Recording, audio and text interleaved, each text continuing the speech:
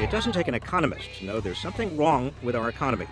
Americans blame the banks for our current economic crisis, and the anger is stoked when people learn that while we taxpayers have been bailing out the banks, certain bank executives have been taking home boatloads of money and lots of perks for themselves.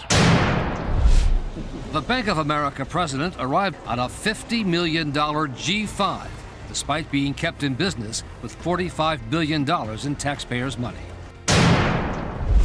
Bank of America, which now has $45 billion in taxpayers' money to keep it in business.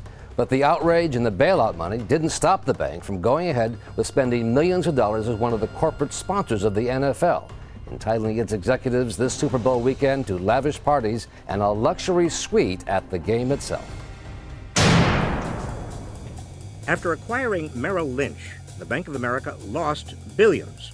But after getting a taxpayer-financed bailout worth tens of billions of dollars, Merrill and Bank of America handed out fat bonuses to their executives and traders. Last December, Merrill Lynch handed out more than $3 billion in bonuses just weeks before being taken over by Bank of America. It shows that the bank doesn't get it, and they're not spending the taxpayers' money properly. Merrill Lynch, Citigroup, Countrywide are just three of the firms that suffered major subprime losses, as you know, and at the same time, their top executives earned multi-million-dollar salaries. And this is all despite Merrill Lynch losing almost $35 billion over the past 2 years.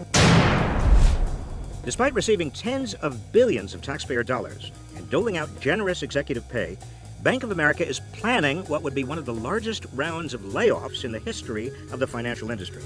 Breaking news, Bank of America expecting to slash between 30 and 35,000 jobs over the next 3 years. The result of the merger with Merrill Lynch and the weak economy. Merrill Lynch, I'll tell you, I've never seen anything this insane. Someone needs to explain why certain CEOs remain in their jobs after taking tens of billions of dollars of taxpayer money, giving themselves huge paychecks, and firing thousands of their hardworking employees.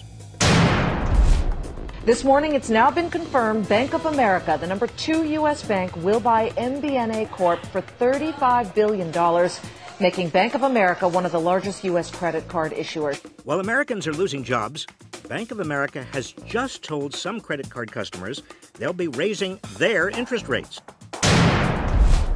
Bank of America hosted a conference call with leading critics of America's labor unions.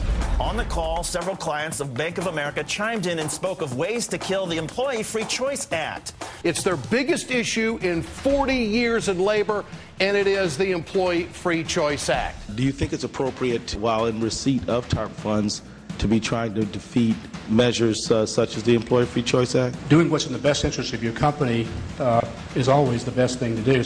After getting a taxpayer bailout, Ken Lewis says he understands his public responsibilities. Yet despite what he says in public, his actions reveal something quite different. Bank of America is fighting reforms that would benefit the economy and consumers.